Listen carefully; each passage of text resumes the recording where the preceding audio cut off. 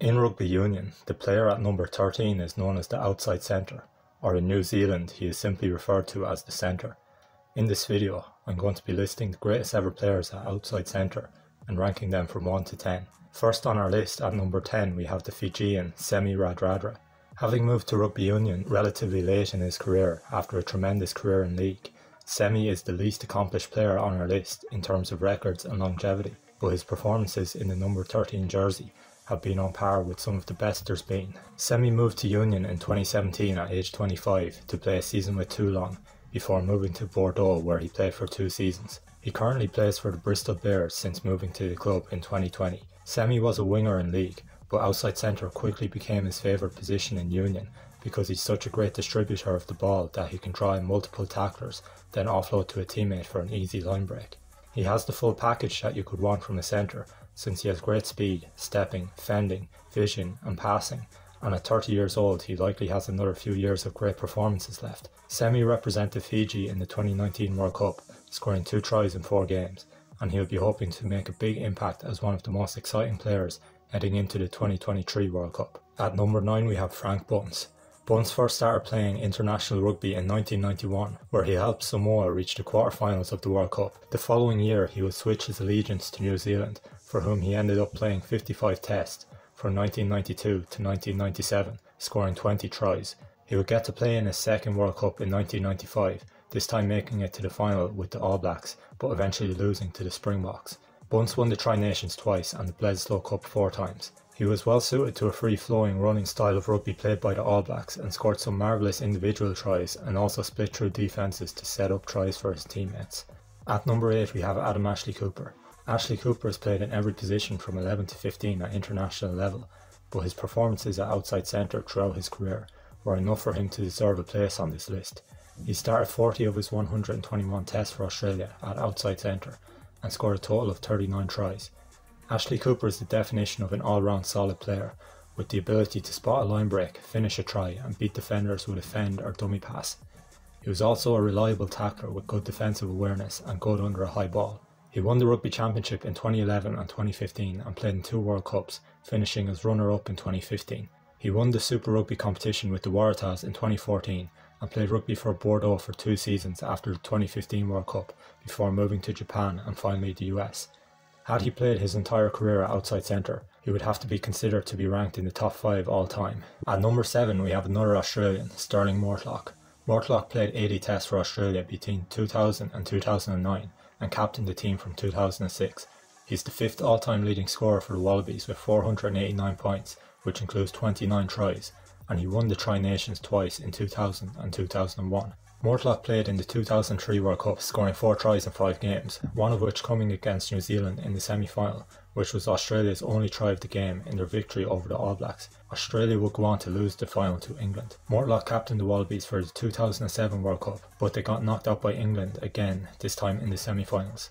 Mortlock was typically a direct runner when he got the ball, and due to his strength he could run over the top of defenders and break through tackles with ease. He was versatile enough to play in multiple backline positions, so he had the ability to link up with his teammates no matter where on the field he received the ball, and he also had a good all-round kicking game.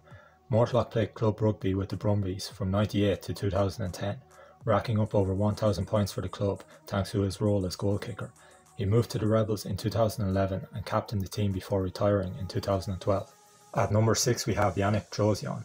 JAUZION played for the French national team from 2001 to 2011, making 73 appearances and scoring 20 tries. During this time, France won the Six Nations competition 5 times, including 3 Grand Slams. JAUZION played club rugby for Toulouse, where he made 300 appearances, winning 3 European Cups and 3 top 14 titles. And as far as trophy cabinets go, JAUZION has one of the most stacked cabinets among players in the Northern Hemisphere. He was an impressive athlete who stood at 6'4", weighing 108 kilos, and had multiple dimensions to his game since he could run the ball straight up the middle of a set defence, or take the ball out wide and create some magic. JAUZION could play at both inside and outside centre, and in 2007 he scored the try that broke New Zealand hearts, knocking them out of the quarterfinals of the World Cup. He was nominated for the World Player of the Year award in 2007, but lost out to Brian Habana. At number 5 we have JAQUE. FOURIE played 74 tests for the Springboks, scoring 32 tries, and played a pivotal role on South Africa's World Cup winning team in 2007. FOURIE played in 3 World Cups in which he racked up a total of 9 tries, which is more than any other centre on this list. In the second test of the 2009 series against the Lions, FOURIE scored a try in the 74th minute to give South Africa the lead, which helped them to clinch the series victory. He broke through 3 tackles to get the ball down the corner, and it was recognised by the International Rugby Player Association as the try of the year for 2009. FOURIE had a fantastic mix of strength and speed, which made him a threat to the opposition no matter what part of the field he received the ball in, with his long striding runs proving very difficult to stop. FOURIE played Super Rugby with the Lions, then Stormers, from 2003 to 2011, before moving to play his club rugby in Japan. He played his final game in the Japanese League in 2017. At number 4 we have Jonathan Davies.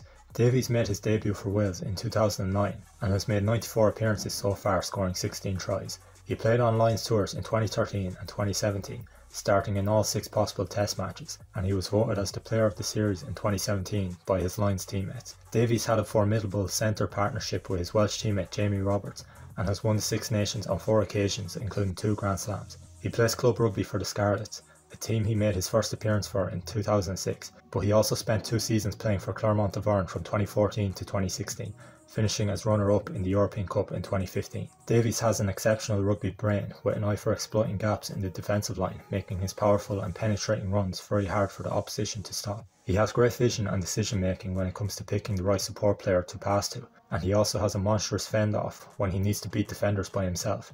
Davies is a crunching tackler and one of the best backline players in the game for lining up big hits and timing them perfectly. At number 3 we have TANA UMAGA. UMAGA began his All Blacks career in 1997, playing as a winger, and made 24 appearances on the wing position before moving to outside centre, where he played 42 times. He played at inside centre 8 times and scored a total of 36 tries in 74 tests. UMAGA was primarily a speedster who beat players by evading tackles and outpacing them, but in his first season playing in the 13 jersey, he won the award for the New Zealand Player of the Year, which shows he had brought more elements to his game and could now distribute the ball to set up tries as well as finish them. UMAGA won the Tri-Nations with All Blacks 5 times and captained the team in 2004 and 2005, playing his final test for the All Blacks against Scotland in 2005. He played most of his club career at the Hurricanes and made his final appearance for them in 2007. At number 2 we have CONRAD Smith. CONRAD Smith made his All Blacks debut in 2004, and he had a win percentage of just under 90% in the games he played for New Zealand throughout his career. He scored 26 tries in 94 tests and was an extremely consistent performer after he got over the injuries that hampered him early in his career. He played club rugby for the Hurricanes, where he made 126 appearances, captaining the side for multiple seasons. Smith executed the basic skills of the game at a very high level and always looked composed when he had the ball in his hands. He was a master tackler and passer, and the lack of weaknesses in his game made him a great player to have on your team on both sides of the ball. Smith won the Rugby Championship 8 times and won the Rugby World Cup twice in 2011 and 2015, with the 2015 final being his last game for the All Blacks before retiring from international rugby. He went on to play for Pau in the French Top 14 for 2 seasons after the World Cup, and retired from rugby fully in 2018. In first place we have the Irish legend Brian O'Driscoll. O'Driscoll made his Ireland debut as a 20-year-old in 1999, and holds the record for the most caps for Ireland with 133, as well as the most tries for Ireland with 46. In his first Six Nations campaign in 2000, O'Driscoll scored a hat-trick of tries against France in an inspiring performance to help Ireland win the game 27 points to 25. He was an influential part of the team that ended Ireland's 24-year wait for a championship when they won the Grand Slam in 2009, and he went on to win another Six Nations championship in his final season before retiring in 2014. O'Driscoll won the Six Nations Player of the Championship award 3 times in 06, 07 and 09, and is the all-time leading try scorer in the competition with 26 tries. He played on 4 Lions tours from 2001 to 2013, scoring one of his most famous tries against Australia in 2001, which turned out to be his only test try for the Lions. He was the captain for the 2005 tour to New Zealand, but he suffered a dislocated shoulder early in the first test due to foul play off the ball from 2 All Blacks players, which meant he could play no further part in the tour. O'Driscoll remained a one-club man for his entire career, which is rare for a player of his stature, and he is second in Leinster's all-time try scorers list with 61 tries, behind Shane Horgan's 69. He won the European Cup 3 times and won the URC competition 4 times. O'Driscoll was on the smaller side for a rugby player at 5'10", but his low centre of gravity proved to be a benefit for him during his career, as he could weave through would-be tacklers with elusive sidesteps, and was also a deadly finisher once he got the ball close to the try line. He was an extremely reliable tackler, and never shied away from putting big hits on players much larger than himself. O'Driscoll had an exceptionally wide array of skills, as he could kick drop goals, throw audacious passes, find an outlet for an unpredictable offload, and spot an opportunity for an intercept better than anyone else. O'Driscoll was nominated for the World Player of the Year award in 2001, 2002 and 2009, but may feel hard done by for never winning the award, having missed out on winning to Richie McCaw by a single point in 2009. Irrespective of this, he will always be remembered as one of the greats of the game, and for many people, the greatest centre ever.